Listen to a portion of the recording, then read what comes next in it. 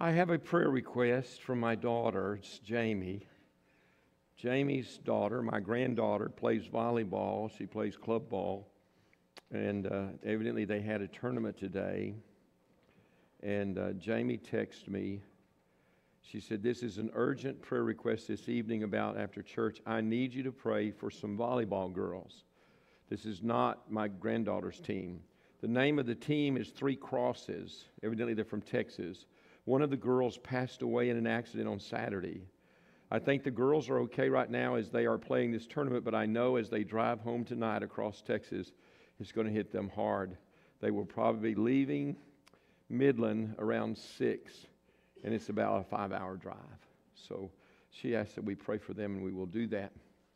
So if you don't mind, let's go to the Lord in prayer as we get ready to start. Father, Lord, we lift up this team to you and the coach and those who will be traveling with this team.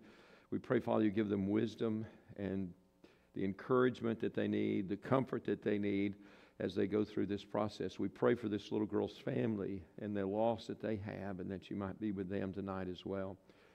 Lord, thank you that we as a church family, as a family of God, we can come together and pray and know, God, that you're involved and you care about these situations. And we just pray, Father, again, that you might meet the needs that they will need tonight. Bless us as we're here now. Bless our time of Bible study. May we, Father, find ourselves in this passage tonight and let you do what you need to do to make us who we need to be. In Jesus' name, amen. Ruth chapter 2, if you would. I want to do something kind of fun to get started, if I can. We have the most unlikely duo that now is back in Bethlehem, Naomi and Ruth. What makes this an unusual duo is one is older and one is younger. Both of them are widows. One is a Jewish, and the other is a Moabite. And it's interesting when you think about these two traveling together and what the appearance must have looked like, you know. But I want to ask you tonight, will you do me a favor? And here's what I want you to do. I want you to, just for a minute, I want you to put yourself in their position. I want you to imagine that you're Naomi for a second. And you're traveling home. You've lost everything. What are some of the feelings that you have? What are some of the anticipations? What are some of the anxious things that might be going through your head as you approach Bethlehem? You have to talk loud because I can't hear you. What? Yeah, if the family's going to even accept her back, she could be concerned about that. What else? Huh? What will be left of her home? Yeah.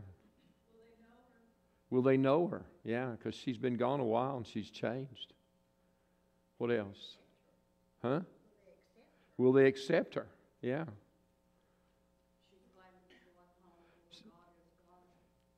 Yeah, she's glad to be going home because she knows that God's working back in Israel, but at the same time, she's got all these anxious feelings. Uh-huh.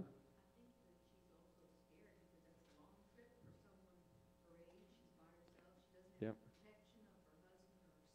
Yep. Yeah. You know that would be pretty, yeah, there would be a lot of anxious moments as they travel. But she made it back, and in fact, we read in chapter 1, verse 20, and they said, "Is this Naomi?" And she said to them, "Call me not Naomi, call me Mara, for the Almighty hath dealt very bitterly with me. I went out full, and the Lord hath brought me home again empty. Why then call you me Naomi, seeing the Lord hath testified against me, and the Almighty hath afflicted me?" So Naomi is in a bitter spirit. She's got problems. And she doesn't know how she's going to live. She doesn't know how she's going to support herself. And she's got this Moabite girl with her. How are people going to receive that? And that's her daughter-in-law. She can't just throw her out, nor does she want to. She needs her. And what are they going to say? You know, Moabites are not received in Israel. That's not a good thing. And there's a lot going on, even unsaid things, I think. Well, let's think for a second about Ruth. What's her anxious moments? What's she thinking? I just gave you one. Will they receive her? I mean, how would they receive me knowing that I'm a Moabite? She can't hide. You know, she's she's ethnically, she's exposed. She's a darker color. And so she's very noticeable who she is. Huh? Fearful. Yeah, definitely fearful.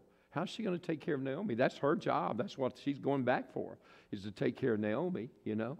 How's she going to do that if they don't receive her? How's she going to do? Well, how's she going to find a job? How's she going to provide for Naomi? All of that's got to be in her head. For me, I think the secret in Ruth is that she told Naomi that her God would be my God. Be my God. So she's depending on God, even though he's a stranger to her, basically. And that's all new to her, though. You think about, that's like a new Christian, you know.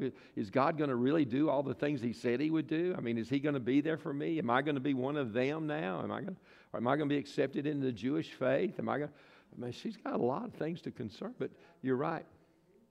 Yeah, and but you're right, though. She told Naomi, your God will be my God. So there is a transfer of trust there that she's had. Anthony?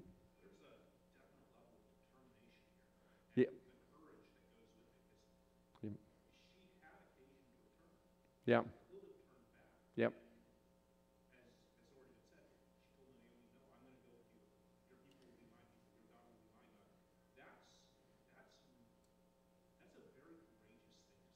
Very courageous. I admire Ruth. I admire her. You have to admire her because she really stepped into an awkward situation. Think about if you moved to a foreign country by yourself or as a widow like she was, and you don't know what kind of health plan do they have. I mean, are you going to be able to get any help? Who are you going to go to? Where are you going to live? What's it going to be like? For her, it's a whole new realm. She grew up in Moab. Now she's going to Bethlehem where they worship a different God. They worship differently than they did. She's got to learn all that. There's a lot, man. You have to admire Ruth for that commitment. And so here we have this duo, two widows, one older, one younger, no means of support, both of them poor. One's a stranger in the country. Verse 22 of chapter 1 says, so Naomi returned, and Ruth the Moabitess, her daughter-in-law, with her, which returned out of the country of Moab, and they came to Bethlehem in the beginning of the barley harvest. Probably the great thing was they came at the right time, the barley harvest. Now, Naomi would have known, possibly, I'm sure she would have known, that there was a kind of welfare system set up to take care of widows and the poor, the needy. And we're going to look at that in just a minute. I wrote, we must admire Ruth for taking on the role of the caregiver for Naomi. That's a big deal when you think about Naomi doing that. Again, leaving her home, leaving her family to go be a caregiver to Naomi in a foreign country. You know, being a caregiver is not, most of us, I think, are, if you haven't yet, you will. It's not as glamorous as some people make it sound. It is a lot of work, and it's stressful. You've got somebody in your home, and they're counting on you to take care of them. They're counting on you to provide. They're counting on you to be there. And it's a tough call. But she's taken that on. This is a foreigner coming as a poor widow, no visible ability to care for herself. And Naomi, a bitter, needy, elderly widow with no one other than this poor little girl to take care of her. It's a pitiful sight, if you want to know the truth. It's pitiful. It's one of those things as a church, as a pastor, they come and they tell you their story, and you go, what can I do? I mean, how can I help? That's, you know, you're so far down in the hole, there's nothing I can do that was going to, and you just feel helpless. And I think probably this was kind of the way they were. Well, chapter 2, we get introduced to Boaz right off the bat. I think this is interesting. Look at verse 1. And Naomi had a kinsman of her husband's, a mighty man of wealth of the family of Elimelech. His name was Boaz. Now, isn't that interesting? That first verse, they're going to introduce Boaz before we get any further with the story. And I think that's kind of interesting that God would do that. There's a reason, I think, behind it. First of all, we see he's a kinsman of Elimelech. He is the kinsman redeemer. And that means he's a type of Christ. He's a type of Jesus. Jesus is our kinsman redeemer. And as we put the story together, you're going to see this. It's a beautiful story. It's a beautiful picture of Christ. He's also a type of grace. We're going to see he's the second kinsman. And the first kinsman wasn't able to provide for Ruth. That's the law. The law can't provide, so the kinsman redeemer Boaz steps in. And we're going to see all that. We're not going to do that tonight. It's just that's coming. So you understand a little bit about that. Now it says he was a mighty man of wealth. Interesting that they would note that, being that they are so poor. It's kind of like, are they taking notice of possible donors, people that they could count on as family to help them? I don't know. I'm not sure this has anything to do. It has to do, well, let's just go on. He was a mighty man of wealth. That's material wealth. I'm going to tell you something else as we're going to find out. He's a man of faith. He stayed when the famine came. He's a man of faith, and God blessed him for that. He's a man of integrity. He's a man of his word. He doesn't violate the law. We're going to find that out about him. He's a man of generosity. You're going to find that he's very generous, and he takes care of his workers, and he takes care of these poor that are there gleaning from his field. He's a man who found favor with other men. We'll read in just a second about the other men that are around him. And when he has to deal with the men at the gate, they understand him. There's an acceptance of who he is. And he will be the great-grandfather of David. And that's an important part of the lineage of Christ. There's Boaz. Obed is their son. Jesse's his son. And David is Jesse's son. He's the great-grandfather of David. Well, why is that important? Because David's line is the line of Christ. So this sets up the line of Christ right here. Now, I think he's introduced here because of the important role that he plays in that story of Ruth. He is a major character, and we're going to see that as we get further into it. Verse 2, and Ruth the Moabitess said unto Naomi, let me now go to the field and glean ears of corn after him in whose sight I shall find grace. And she said unto her, go, my daughter. Now, let me teach you a little bit about the law of gleaning. Gleaning. Go in your Bibles, go to Leviticus chapter 19, look at verses 9 and 10 through 10. And we're going to read where God provides. This is God's welfare program. This is the way God said they were to take care of those who were widows, the poor, the ones that didn't have any income, didn't have anybody to take care of. This is how they could take care of themselves. And it's a great law. It's perfect. I mean, it really fits well. Leviticus 19, verse 9. And when you reap the harvest of your land, thou shalt not wholly reap the corners of the field, neither shalt thou gather the gleanings of thy harvest. So you've got a square field down here, and it's all full of grain. When they go in there to harvest, they're to leave the corners. They round the corners off, so there's grain standing there. And then as they go through one harvest. They go through and they glean all they can out of that.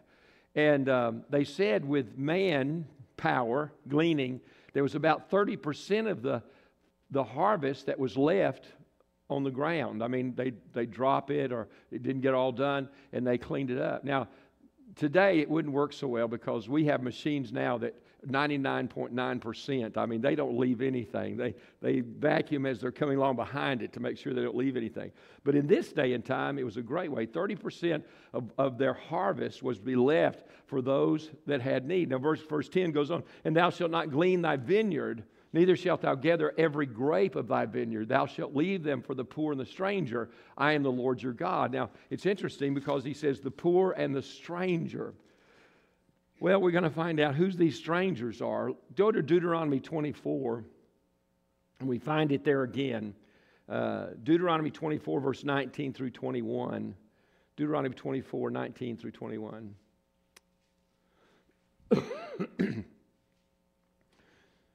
24:19. When thou cuttest down thy harvest in thy field, and hast forgot a sheaf in the field, thou shalt not go again to fetch it. It shall be there for the stranger, for the fatherless, and for the widow, that the Lord thy God may bless thee in all the work of thy hands. When thou hast thine olive tree, thou shalt not go over the boughs again. It shall be for the stranger, for the fatherless, and for the widow. When thou gatherest the grapes of thy vineyard, thou shalt not glean it afterward. It shall be for the stranger, for the fatherless, and the widow. So you see, God leaves these fruits, he leaves these grains, he leaves these for those who are needed. And he mentions the widows, the fatherless, and the strangers. Well, who are the strangers? Yeah, it'd be Moabite people. What do you love? Strange to us, I'm Yep. Yep. Yep. Oh, yeah. Well, yeah. Well, it was their way of taking care of each other. It's a wonderful system, too, when you think about it. This is a welfare system where I have left food in my yard for you. If you want it, come and pick it yourself. Amen? You get it? I love that. They still had to work for it. Ruth had to work hard. She goes out there gleaning. She doesn't get to go through and take it right off the stalk. She had to pick up what's on the ground, and it was not easy what she did. It was work, but it provided for those in need. Great system. Boy, don't you wish the United States would learn that system, amen? That's the way it ought to be. And this is the way God established that system. Now, how will she know where to glean? Now, this is a question that's real important. Ruth needs to know where to glean. Now, think about it. She's a Moabitess, and it's obvious. There's an obvious, she's different than everybody else. She's not an Israeli. She's not Jewish. She's a Moabite. And so there's a physical difference. And she goes out to glean in the field, and she's coming along, and it could be that somebody owns the property says, no, I'm sorry, you're a Moabite. You can't. This is for the Jewish people. This is not for you. Now, they wouldn't be living by what's in the Word of God because it said for the stranger. But there could be those that have that kind of bigotry and said, no, you can't. And so she could suffer trying to find a spot to glean, to be able to pick up. And so I asked that question, where is she going to glean? Glean the ears of corn after him. Now listen to what she said. After him in whose sight I shall find grace. So she's counting on those, wherever she goes, she's counting on God to provide somebody that will allow her to come in there and glean the field. And she does ask, even we're going to see this on Boaz's field, she asks if she can come in there and glean. Now note, she's not sure where, just where someone will let her, basically. It may not seem important to her, but it is important to the shepherds and the wise men who come to find a baby in Bethlehem. Because if she doesn't find Boaz's field, Boaz doesn't find her. There's no Obed, there's no Jesse, there's no David.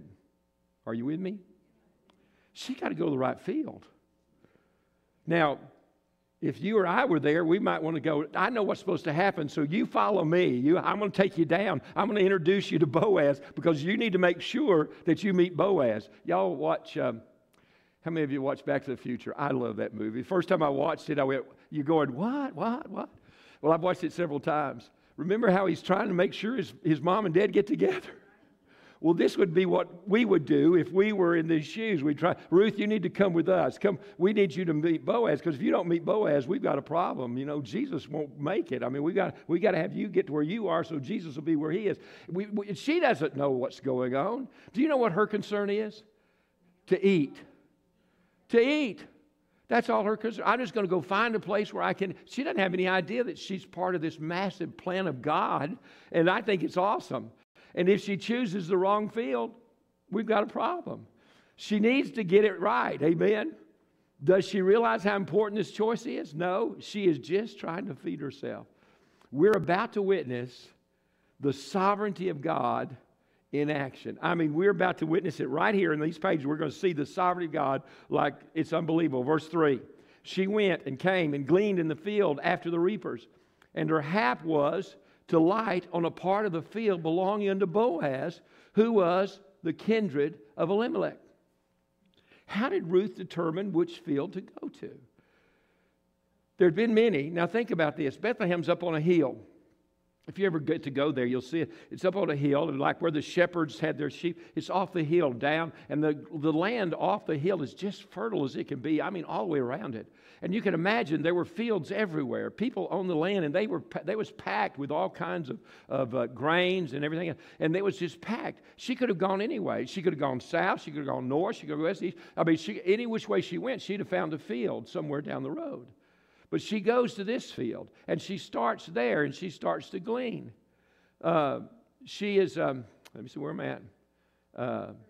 Yeah, but Ruth was an outsider, an obvious threat to others. Now, have you ever thought about this? See, I'm a Texan. I don't know about you. I'm not really in favor of these people coming from these other states to my state and taking advantage of all the things I've got here in Texas. Amen? And I think if I were an Israelite, if I were a Jew, and I was a Jewish widow who counted on these crops, these things for my good, and I see an outsider coming in, I might go over and kind of shove her on back out of the way. Amen? She probably had a hard time fitting in. How does she wind up in the right field? It says her hap, H-A-P, her hap, if you have a King James, was to light on a part of the field belonging to Boaz. Does anybody have a different translation that says something other than hap? Happens, yeah. Happens or perhaps. I like what J. Vernon McGee says. It would be what we call a happenstance. Amen? A happenstance. It just happened that way. That she would light on a part of it. It just seemed like it just happened. It just no real purpose. It just happened that way. Well, I tell you what, let's just call that happenstance. Let's just call that the sovereignty of God. Amen? Let's just say that's just God doing what God does, and we don't have any ability to understand how He does it, but He just does it. She found the middle of God's will by happenstance.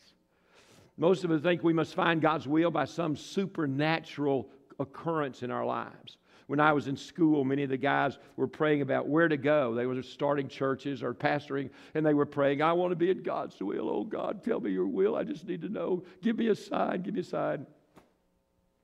And they were looking for signs in the sky. They were looking for signs in every place, you know. And I just have to tell you that I don't know if any of you had a road to Damascus experience to find God's will, or if you've ever had him speak to you like He spoke to Jonah, or maybe you were riding your donkey and the donkey stopped and turned around and started talking to you. If you've never had that happen, you may be questioning, how do I know God's will? How do you know God's will? You know? And you wonder sometimes, well, how do you know God's will? How can you be sure of God's will? Or this situation with the camp meeting. I mean, how do we know that's God's will? How do we know that? I'm going to give you 5 areas of Scripture of what we do know is God's will. And this is important because if we go to the Scriptures and say the will of God, according to the Word of God, the will of God is this, then I know if I'm doing that, I'm in the will of God, okay? So I'm going to give you 5 areas from Scripture where we know we're in the will of God. Number 1, we know it's the will of God for you to be saved. 2 Peter 3:9. 2 Peter 3:9. It says, the Lord is not slack concerning His promise, as some men count slackness, but is long-suffering to usward, not willing that any should perish, but that all should come to repentance. His will is not to be lost, but His will is to be saved. So if you're saved, you know you're in the middle of God's will because you're saved. Amen? There you go. There's number 1. According to God's Word, if you're saved, you're in the middle of God's Word. You're in the middle of God's will. Secondly, you're in the middle of God's will if you're Spirit-filled. Ephesians 5:17 and 18. Ephesians 5:17 and 18. Wherefore, be ye not unwise, but understanding what the will of the Lord is. And be not drunk with wine, where is excess, but be filled with the Spirit. So I know the will of God is for me to be Spirit-filled. Now, there's an action to that, just like there is to be saved. To be saved, you have to make a choice. To be Spirit-filled, you have to make a choice. I've told you that when you get saved, you got all the Spirit you'll ever have. The problem is He just doesn't have all of you. And the more you give to Him, the more you yield yourself to Him, the more He has of you, the more Spirit-filled you are. And if you are Spirit-filled, then you are in the will of God. So you're saved, Spirit-filled. Let's go on. 1 Thessalonians chapter 4, verse 3. 1 Thessalonians 4, 3 through 7. It's God's will for us to be sanctified. For this is the will of God. There it is. What is? Even your sanctification. That you should abstain from fornication. That every one of you should know how to possess his vessel in sanctification and honor. You ought to know how to live for God. Not in the lust of concupiscence, even as the Gentiles which know not God. That no man go beyond and defraud his brother in any matter, because that the Lord is the avenger of all such, as we also are forewarned. You and testified, for God hath not called us to uncleanness, but to holiness. We're to be sanctified. That's holiness. That's living the godly life. That's an action for us, isn't it? That's something we work on. That's something we let God do through us. That's how we get sanctified. We're saved because He saved us. We're Spirit-filled because He fills us. We're sanctified because He sanctifies us. Number 4, it's the will of God for us to be submissive. 1 Peter chapter 2, verse 13 through 15. 1 Peter 2, 13 through 15. Submit yourselves to every ordinance of man for the Lord's sake, whether it be the king as supreme or the governors as unto them that are sent by him for the punishment of evildoers, for the praise of them that do well. For so is the will of God, that with well-doing ye may put to silence the ignorance of foolish men. The will of God is for us to be submissive to those in authority, those in leadership. And that's something we have to work on, isn't it? It's God doing that through us, though. That's how that works. Every one of those, salvation comes as He provides salvation for us. Spirit-filledness comes as we yield ourselves, and He then fills us. He's the one that does the filling. We are sanctified when we yield ourselves to Him, and we yield our flesh to Him so that then He can sanctify us and make us holy. We're submissive in the fact that God takes us and moves us from areas of non-submission, and that would be disobedience or rebellion, to submission. And that's important because that's the will of God. I've got one more, and it's kind of a hidden will of God, but I think you'll understand it. It's the will of God for us to suffer. 1 Peter 5:10 says this, 1 Peter 5:10, but the God of all grace, who hath called us unto His eternal glory by Jesus Christ, after that you've suffered a while, make you perfect, establish, strengthen, and settle you. This is God's will, for us to suffer. Because in suffering, He builds us, He grows us, He makes us who we're supposed to be. So let's think about these 5 things. If I'm saved, I'm Spirit-filled, I'm living the way God wants me to live, I'm submissive to His authority, and I'm willing to go through the suffering to do whatever He asks me to do. Do you know what? I can do anything I want to, and I will be in the will of God. Think about it. So, no, you wouldn't. Yes, I will. How can I not be if I'm Spirit-filled? How can I not be if I'm not obedient and submissive to Him? How can I not be in His will? Sure. If those 5 things are working in my life, do what you want to, because you'll want to do what God wants you to do. I'm telling you, it won't change. It's not about you going, oh, good, now I can go sin. No, you can't either. You're Spirit-filled. You're sanctified. You can't do that. So this is part of being the will of God. I think for Ruth, I think what we see is exactly that. Ruth was not working at finding the will of God. She was living the will of God, and God puts her in the middle of His will. There she is, standing out in the middle of this field with a bunch of people she doesn't even know. I'm not even sure she can communicate with them. And she's standing there, either liked or disliked, but she's standing in the middle of God's will right there. And she doesn't even know it. Isn't that amazing? I think that's awesome. So here we are. Enter Boaz, verse 4. Late to the party, but being an owner, that's okay. He says, verse 4, and behold, Boaz came from Bethlehem and said unto the reapers, they're already working, by the way, the Lord be with you. And they answered him, the Lord bless thee. Man, what a great place to work. Amen? Wouldn't you love to work at a place like that? Where the owner shows up and said, God be with you. Peace be with you. That would be awesome to have that kind of relationship with the owner. And this is who he was. This is the kind of man he was. He was liked by those who worked for him, and I think we understand why, because he took care of them. Verse 5. Here's what I wrote. He spots Ruth. Right? Verse 5. Then said Boaz unto his servant that was set over the reapers, whose damsel is this? Now, I have a Newton translation for you, all right? Va-va-va-boom! Who is that good looker over there? And is she single? That's what he's asking. Are you with me? That's what he's asking. Who does she belong to? He wants to know if she has anybody that she's tied. I want to know if she's single. He's a very eligible bachelor, by the way. Probably has been sought after by every mother of every single woman in town, you know. I bet he's eaten more meals, you know, and put up with all the stuff, and he just can't seem to find that right one, and all of a sudden he sees Ruth. And can I tell you something? It was love at first sight. He loved her at first sight. You know why I know that? Because Jesus Christ loved you at first sight. He loves me at first sight.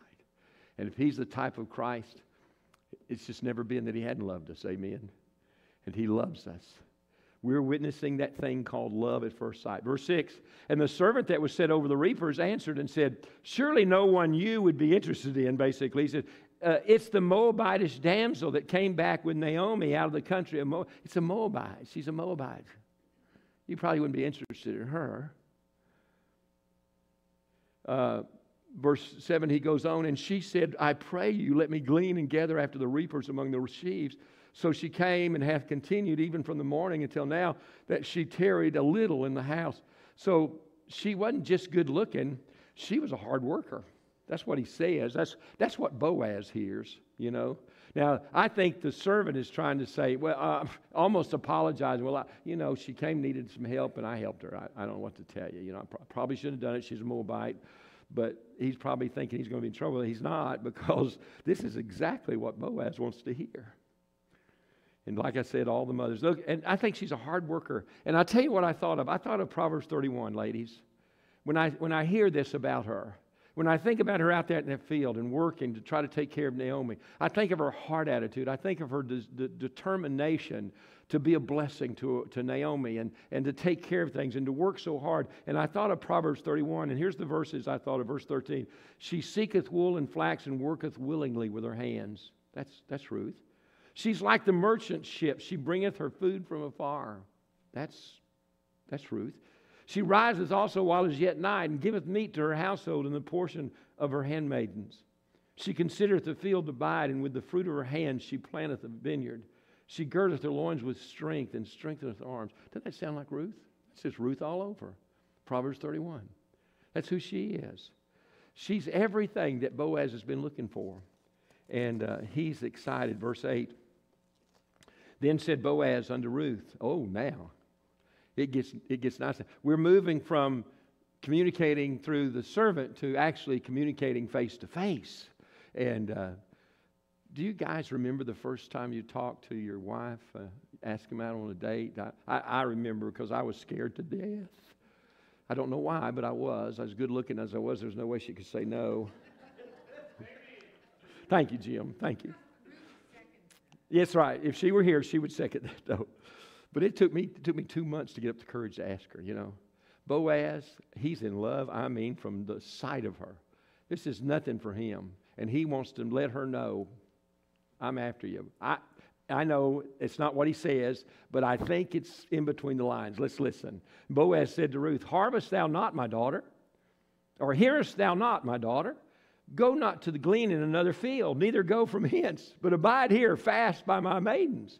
Now, it's interesting to me, he doesn't say, don't harvest, I'll take care, I'll give you what you need. He says, you continue to harvest here. He wants to keep her nearby. He wants her to keep coming and taking care of herself and taking care of Naomi the way she was. I thought that was kind of interesting. Verse 9, let thine eyes be on the field that they do reap, and go thou after them. Have I not charged the young men that they shall not touch thee? And when thou art athirst, go into the vessels and drink of that which the young men have drawn. Oh man, I'm telling you, this is love oozing out all over. I'm telling you what, this is him batting his eyes going, please, just please. I mean, he's in love with this woman. I know he's not saying it yet, but I'm telling you, the guy is overboard.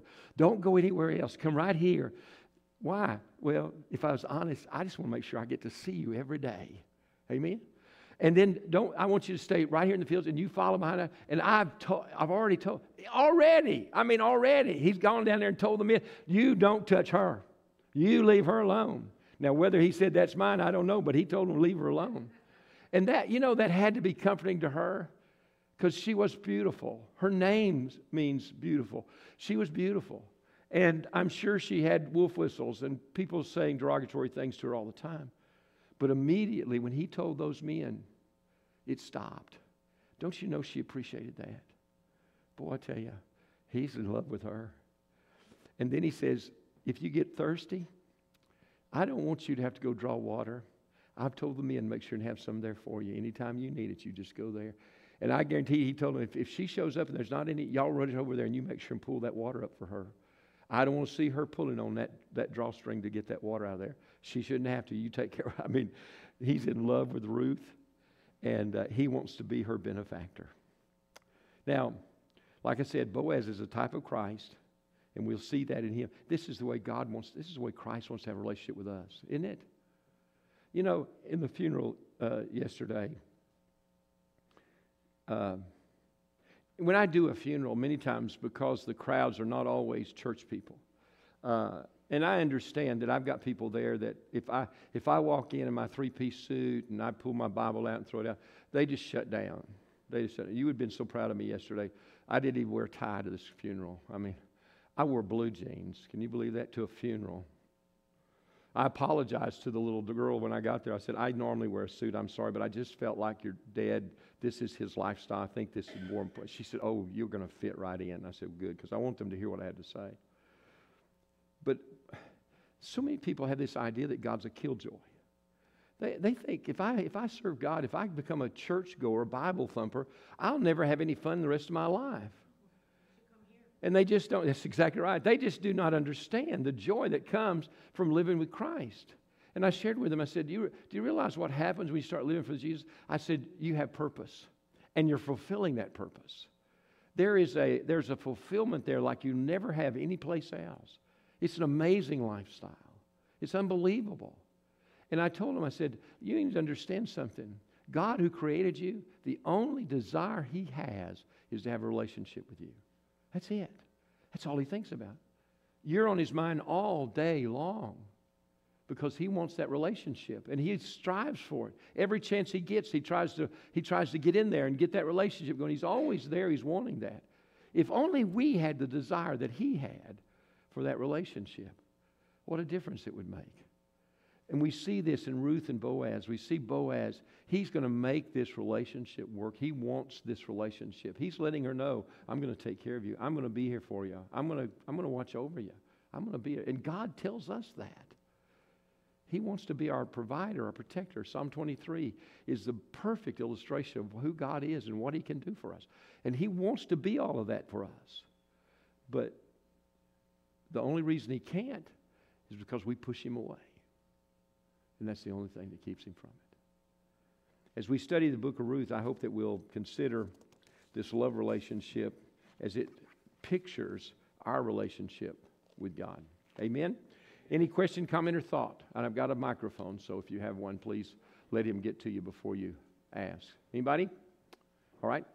Carson has something he wants to interject. It's coming. Just hang on.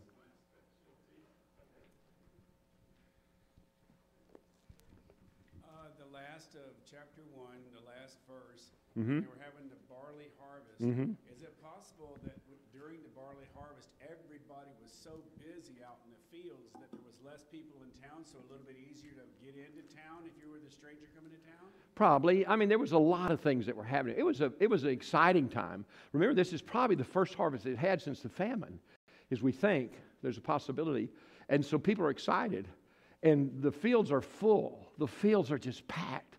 And so everybody's excited because it's going to be a great harvest. Everybody's going to get to take some food home. And I think the poor were excited too because of the gleaning process. They were going to have plenty, and it was going to be great. But you could have some people that were stingy and said, hey, you're from Moab, go on. Go back to Moab and see if you can glean there, you know. See if they let you glean there. But, yeah, it was a great time to be there. Somebody else? Barley was the grain of the poor, Hayward says. So it's a good place to be. Man, they could do everything with that. You know, flour, wheat. They could just, man, they could make bread, all kinds of things. Yes, ma'am. What you said about them being able to glean, that's not giving them charity. They had to work for it. Yeah, they had to work for it. Nowadays, everybody wants charity. Yeah, They give wanna me. Let them work for it and then help them out. Yeah, there was no entitlement. They knew they could. But even see Ruth, even though the law provided for her, according to God's law, provided that she could go in that field, she asked before she did. And I think that's the way it worked. They always ask before they wouldn't just go into the field and say, I demand that you let me clean the corners. No, you ain't going to do it. Because they still own the land. Patty has a question. Mine is a question. Yeah, Josette? She's waiting on you. Yep. Mine's a comment and a question. I think Ruth It never occurred to Ruth not to go with her. The way I read it, she was bonded to her mother-in-law, which Mhm. is kind of unusual Mhm. from our point of view.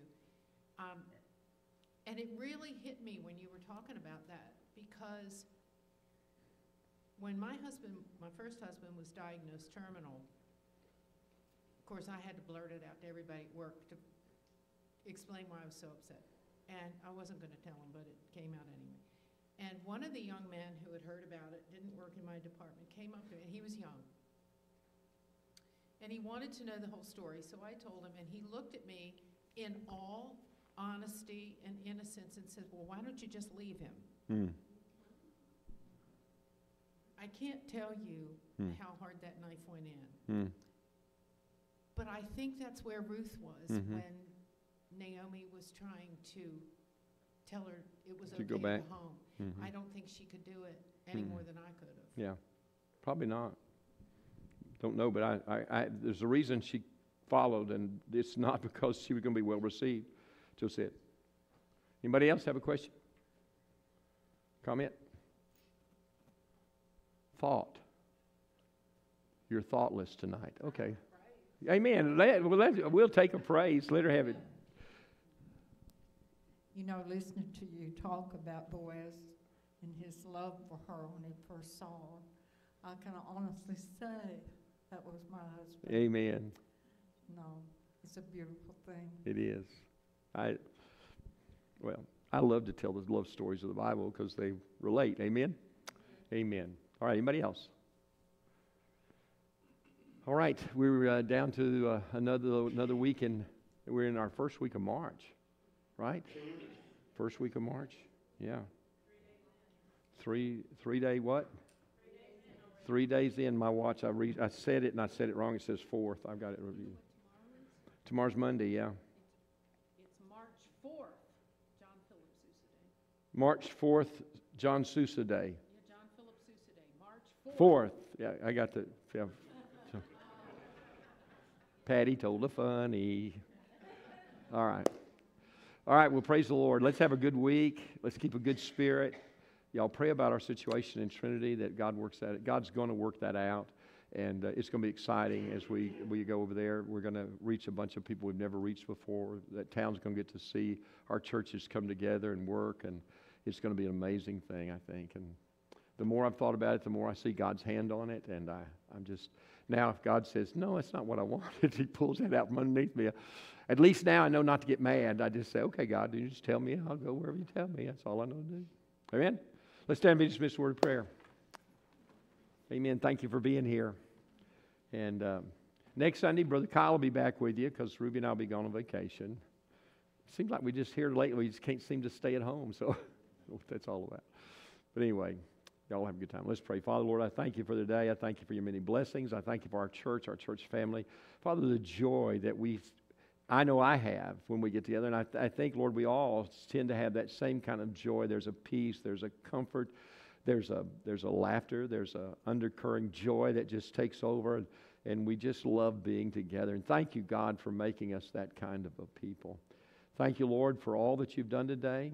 And we pray, Father, you'll go with us, watch over us as we go our different directions, and bring us back safely at your calling. In Jesus' name, amen.